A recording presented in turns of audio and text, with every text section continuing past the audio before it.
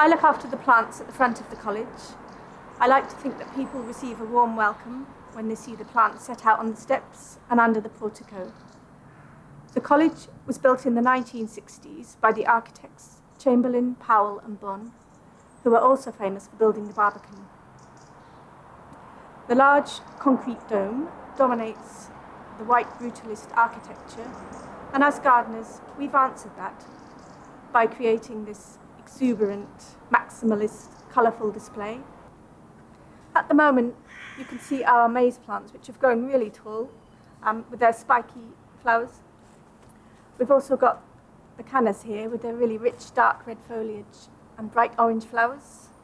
Something that a lot of people have commented on and like are our coleus. It's got really rich velvety coloured leaves, and everybody likes our spider plants. Here we are in Orchard Court, and people sometimes wonder where Orchard Court got its name from, and it comes from the Orchard House, which stood on this site, and that was the home of Ida and Horace Darwin. And Ida gave her name to Ida Darwin Hospital, which is familiar to people in the city. And Horace, son of Charles, founded Cambridge Scientific Instruments in 1885, and that was the foundation really of the Cambridge phenomenon, which happened in the 1960s. So Gwen Riveratt, who is Horace's niece, wrote about that generation of Darwins in a book called Period Piece, and here she mused on the garden that Ida had created on this site. And she writes, above all in her garden, her secret poet's garden, where blackbirds sang all day long in the mossy apple trees, and every plant was a new discovery. There she made an image of paradise, such as only she could have conceived. And I really love that.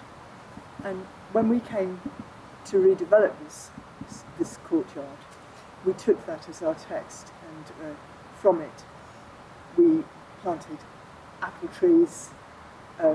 We have a carpet of 12,000 bulbs which come up in spring, and we have borders packed with flowers which students can pick and enjoy. Now at the other end of the court, our founder, who is Dame Rosemary Murray, she insisted, when this courtyard was being built in 1964, she insisted that the mature trees were left, even though the builders wanted to remove them to make the building work much easier.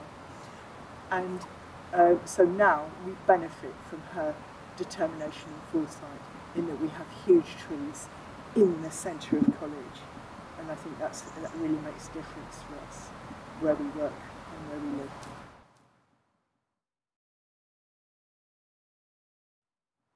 live. So we have these wildflower and meadow areas in college, and we do that to increase the biodiversity within the college grounds. They're very good for building up an insect species range, which is in turn good for birds that can feed on the insects, creates cover for the birds, and also we get larger mammals as well, such as we get foxes and deer that move through here. The foxes have dens which they've been building in the back of the compost heaps in some years, and also the deer bleed through the fences. College to college, they treat the green areas of the colleges rather like a green corridor, so they kind of bleed through, and so you'll see you'll see deer around, the small deer, and also it's fun for the students.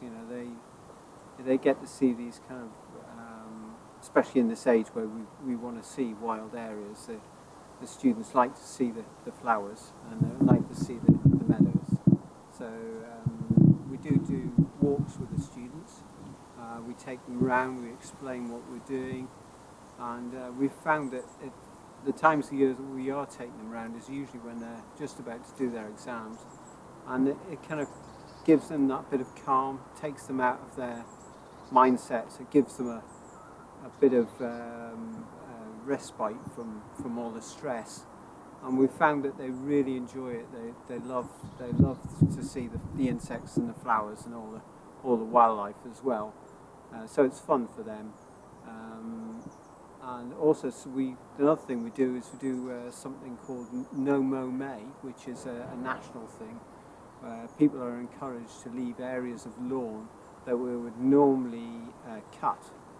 So you're encouraged to put your lawnmower away for a month and see what comes up in the lawn, what wild flowers, and to make a note of what comes up. So we've done that as well, and this year and in previous years as well, we've had orchid species coming up, possibly up to three different orchid species, which is really nice to see. We had a big colony of bee orchids, and that was really special.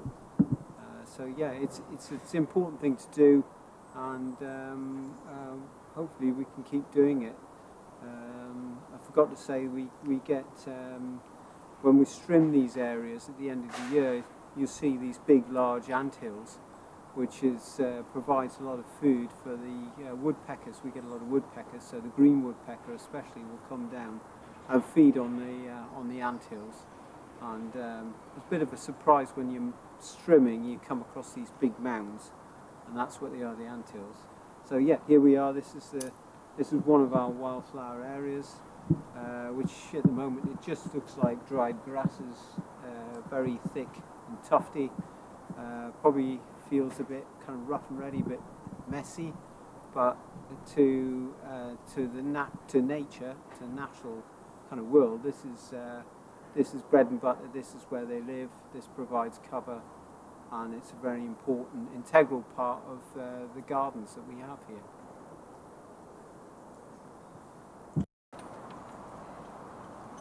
Here in the community gardens, we grow a wide variety of herbs and vegetables for the students to use in their own kitchens.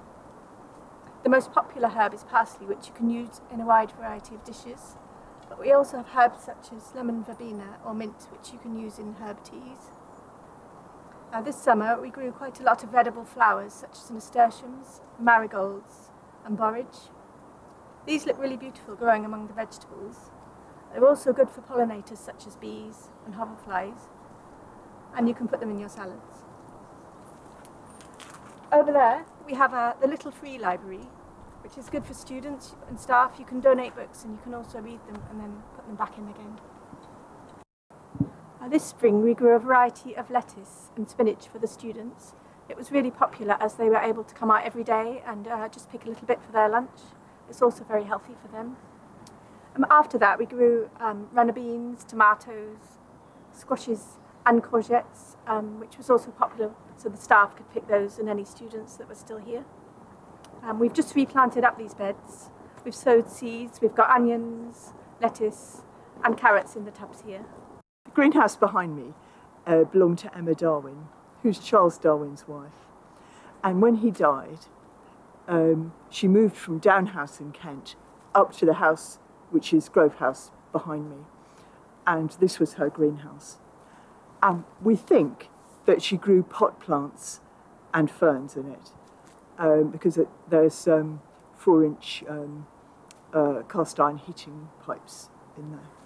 The nice thing about this greenhouse is that we think it was built before 1880, because it appears on the 1880 10-inch to the mile Ordnance Survey maps.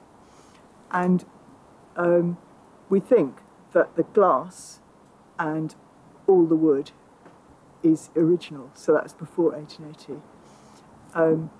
The glass is it's called fish scale glass, and that allows the water to drain off the roof and keep it away from the wood. So it's beautifully designed. It's got some lovely features inside, all of which work. All the vents open and shut, even now, and they're all in really good working order. So every year we grow about 8,000 plants for the garden. This is a 12-acre garden, and so we need a huge number of plants, biennials, tropical plants, and then winter bedding and wildflowers. We grow about 8,000 in the greenhouses each year to keep the place full of flowers, as it were.